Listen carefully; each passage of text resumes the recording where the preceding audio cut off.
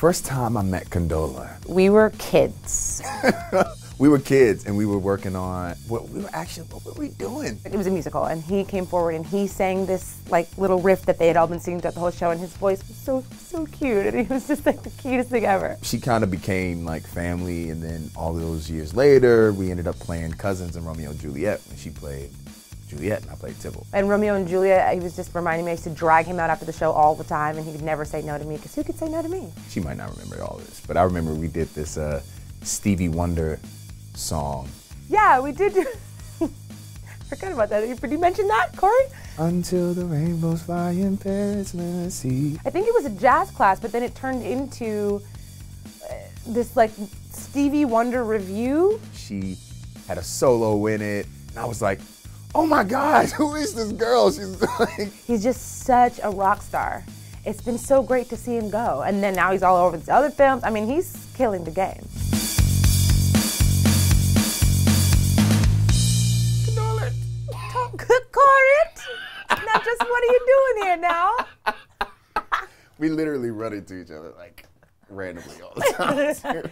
Well, yeah, like when I was walking down the street looking at a hot mess and you're like, Really? Condola, I'm like, huh? I was like, Condola with all the colors and the pop and the pizzazz. You already know. You already know. Yes. Well, you bringing the pizzazz and the pop today, you know what I'm saying? As are you. Well, we didn't plan this. We did not plan this. We really didn't plan this, though, right? People might think we planned it. No, really, people are going to think they're like, oh, that's cute. They didn't plan it, but they did. We really didn't plan it, though, is the thing about the thing. We both like leather. It's fine. So, Corit, what's it like being Major? No, I'm kidding. Well, how much time you got? No. No, but for real, like, you're back on the stage. Oh, yes. How was that? How is it coming back? What's it been like going from the schedule of 24, which you were telling me is crazy? It's ridiculous. Into yeah. I mean, 6 degrees of separation? Well, this schedule, as you know, the Broadway schedule is not that,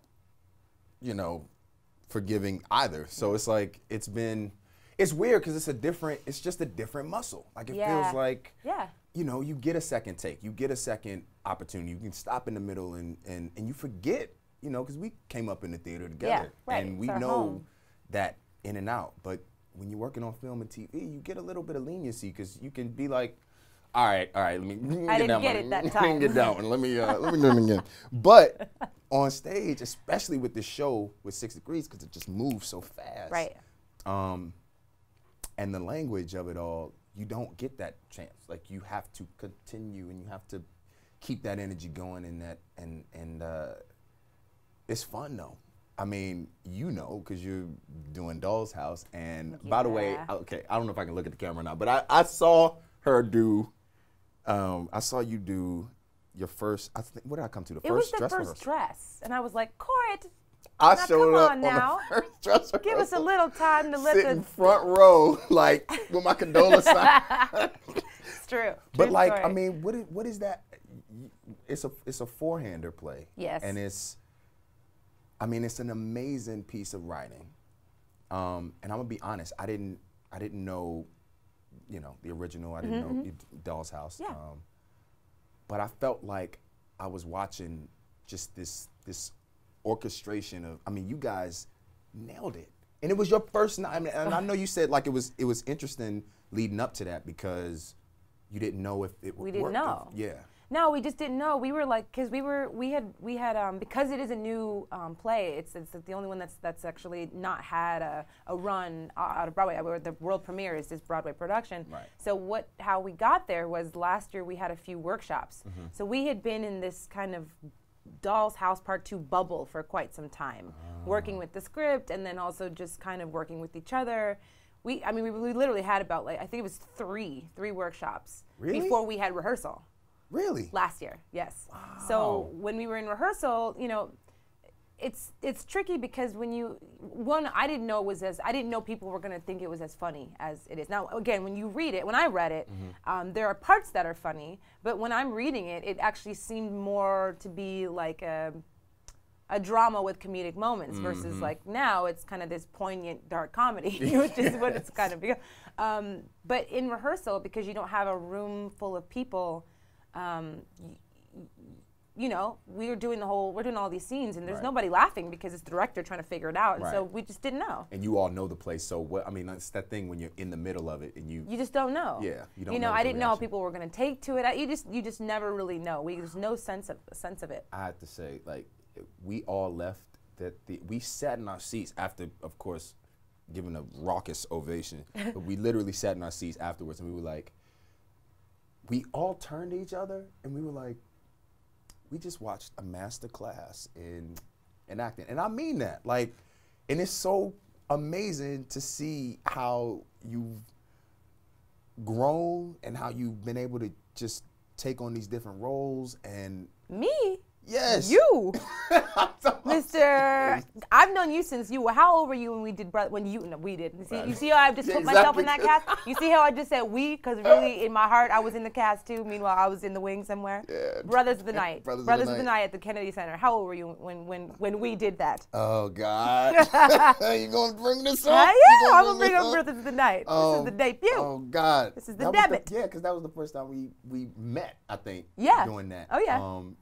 Debbie Allen was doing the show at the Kennedy Center. Yes. And I had the role of Teeny Tiny Tappy Theo. I was like so cute. 2 years old or something like that. I don't know how I was. You were really young though. I think you were like, were you 8? 8 or 9. 8 or 9. So then I must have been like, what? 10. I know, right? 8 or 9. Excuse me. But yeah, no, you were only a couple years older than me. But so you gone from there. And then what? We were at Cal Arts together for a year. We went to Cal Arts together for a year, and then you went to Juilliard. And then I went to the Juilliard School of Actor. No, but then you came straight out the gate, and then the next time I saw you was when you were Tybalt in Romeo and Juliet on Broadway. Cousins, yes, and that was cool. We played ourselves. we played cousins, right? Literally. And then next thing I knew, I looked up and it was straight out of Compton, and I said, "Oh, okay, Corey." So really, you are the one who's gone all across the board. Thank you. And I actually never told you this. Straight out of Compton, Corey, you... Oh, we never really talked No, we've never actually talked about it. You killed that. I mean, I knew it was going to be great. I knew it was going to be great. But when I saw it, I actually was like, I didn't even really know. Right. I knew, but I didn't know. But you know, before. And that was the. I was in the audience like, that's my friend. That ain't Teeny Tiny Tappy Theo. That's my friend. You know what's crazy is that, like, you know, I mean, prior to that, nobody would have been like, you wouldn't have been like, you look just like Dr. Dre. Yeah, I mean, like, nobody was thinking that, and I wasn't thinking that. So I was nervous about that too, but it opened up so many doors. Yes. You know, to be able to do, you know, because coming after that and coming after Romeo and Juliet. Yeah. I was like, they're gonna let me. You know, I just did some Shakespeare. Yes. They're gonna let me go and do that too. Honey, they're gonna let me. You better just go all across the board. You know, do me. So that was cool. It was really, really cool. And then to be able to come back and. How long did it take to film that? Oh my gosh, it took about a month and a half to shoot. Okay. Maybe 2 months. But then we prepped for like 3 months to shoot that. Oh, right, of course. Which was wow. Was that awesome, the prep? On that yes, the prep was awesome. I'm sure the prep must have been so good. I worked on that show with Paul Giamatti, who you are in Billions with, who is my dude. Right, because isn't he the best? He's literally, not only is he one of the greatest actors, but he's just one of the coolest dudes. Chillest dude. I mean, you can just kick back and just, you know. He's just such a, I don't even know the words to describe. First of all, he's hysterical, which a lot of people don't know, right? Exactly. Like a lot of people don't realize that Paul Giamatti is one of the funniest people you may ever meet.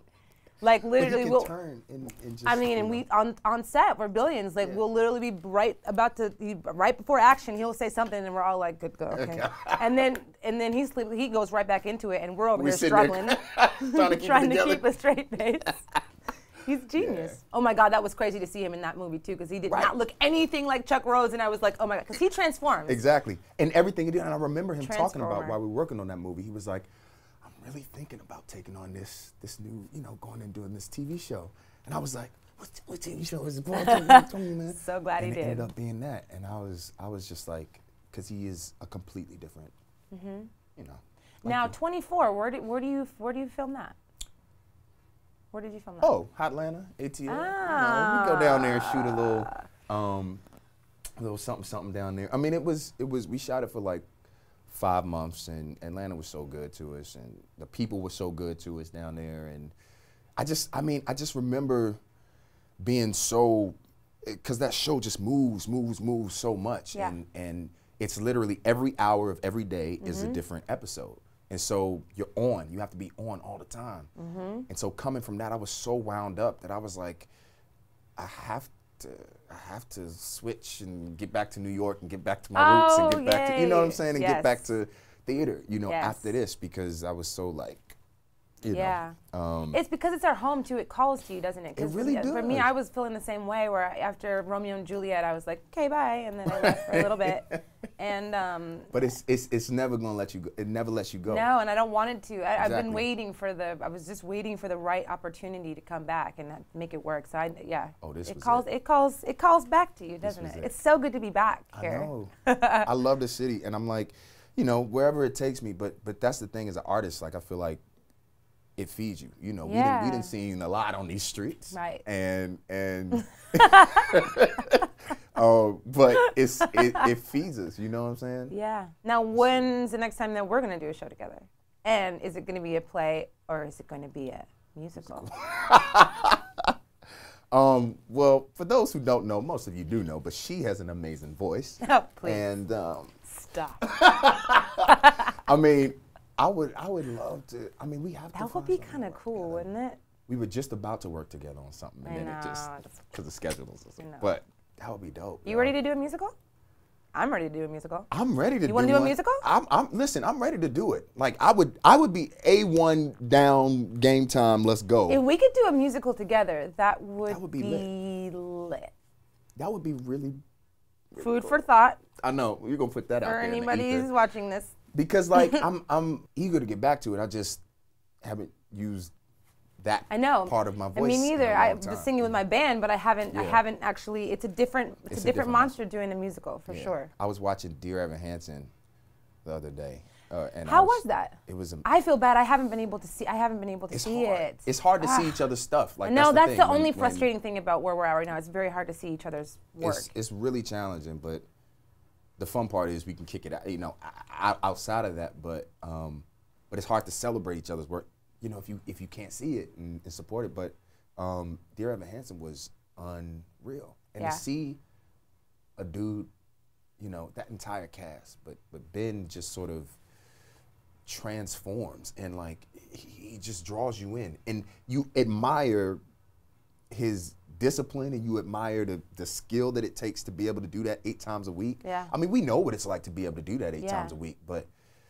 I mean, it's a different muscle, literally, a different muscle. Yeah. And it's amazing. You know, I was like, hats off to that, because our show is no intermission. How long is the show? We have it's 90 minutes. Yes, 90 minutes. In and out. Get to that bar. Come on, 90 minutes. No, but it's cool because it's like you get to get on and play. It's like a roller coaster. It just goes. Yeah. It just doesn't. It doesn't stop. Both of our plays, I think. Yeah, it's that same thing where like exactly. It's the same thing where like the minute you fall off the train, if you fall off the train, it's very hard to get back on the train. Yes. Have you noticed that? I don't know how that is with you. In Doll's House Part 2, that's the one thing that we deal with a lot, which is like, listen, we're all human beings, and there have been nights in my, you know, life where I've gone up on a line and been like, okay, but if you know the play well enough, you can kind of go like, okay, I know what it is though, and so I'm gonna bring it right back around, and now we're back. It happened to me last night. But this play though, if you off, it's like, oh, you completely, because it's one of those things where like I know what's happening, but the language is just so very important that like that if you miss, if it's it's one of those things where like every single word is so important. Yeah. John Gray wrote this play. He wrote 6 Degrees in 1990, and it's eerie how relevant it still is today. I have this line at the end of the play where I have to remind Weezer, Allison Janney's character, that I'm a black man, and he wrote this, you know, or I could be killed. Yeah. You know, if you take me to the police without telling them that. And he wrote this play before Rodney King, and you know. Yeah. But it's one of those things where every word, it doesn't matter what it is. it is important and if you drop it, you are, it happened, I swear, last night, the show, and we're in the phone call scene at the end of the show, and that's when everything is just sort of spiraling to a head, and I was just in a moment where I got out of my head, I got in my head, and I wasn't in the character, and I literally was watching John and Allison. I was like, wow, like, it was one of those quick, brief seconds, and I went up, and I was like, and you're like, they're terrifying moments because it's like, it's just, you're just out there. You're just out there. You're just out there, and you have to find it. But that's the thing that happens, and that's what, like, I wonder if it happens to other people too, because I have those moments. It's the outer body experience where you're like, I'm on a stage. Wait, no, I'm not. I'm not on the stage. I'm not on the stage. I'm in this moment. But there are moments where all of a sudden it does kind of creep in, and there's like a weird, like, awareness of. That's the biggest thing, of the weirdness of what we do. Yes, exactly. You have moments and you're like, I'm wearing a costume. What's happening right now? And I'm doing this thing, and you're like, oh, this is a play. Totally. And people, Totally. The worst is when you try to. What catches me in A Doll's House Part 2, is if you just kind of keep going, keep moving through it. That's really the best thing you can do. Right. Where I feel like it really I don't know about you. Where it really gets me is if there's like, often I won't even drop a line, it'll be that I just put that word over here, where really that word's really over here. It belongs there. And it makes the same sense, but because it's over here tonight, I heard it, like I'll hear myself and be like, that doesn't sound like what it normally sounds like. And the best thing to do is to keep going, but sometimes I'll be trying to figure out how to make what went wrong. But the train is still moving. Right, and then if you do that, then you go mess up over here. Exactly. And it's like, wait, okay, hold on.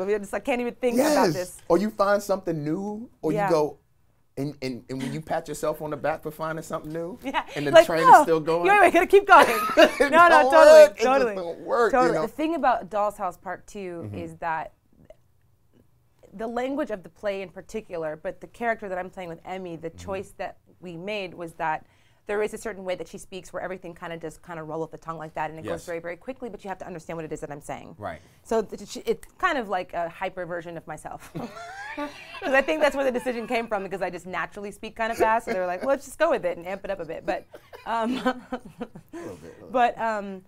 I had this thing where my brain just truly was not awake enough for that one performance. It was not like, I was thinking what I needed to be thinking, but like, the circuits were not going, they were not working. And like, it was like, I would think it, but then my mouth wasn't able to keep up with the thought. And there was one line that I said, I swear to you, Corey, it was not English. I swear to you, it was not English. It was not English. No. I wish I could remember what the line was. Oh, it was like, I say a line where I say, don't make my wants about your wants. Right. I swear to you, I was like, but don't make it sound, it was about it. Like, it was like not English. I was like, that was gibberish.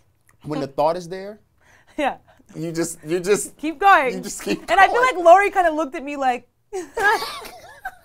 I had a moment. I know what you meant, but. I had a moment like this in the beginning of 6 Degrees. My character walks into, he's a con man, he walks into the lives of these Upper East Side, perfect Upper East Side white home with a stab wound, and a few minutes into the play, he sort of has them in the palm of his hand, because he has this sort of charm about him, and this thing that I like to think charm, I bring it from no, I'm trying, but like he has this thing about him that sort of, I guess, draws people in, and he has this moment where he does this speech from about Catcher in the Rye that he claims that he wrote, this thesis on it.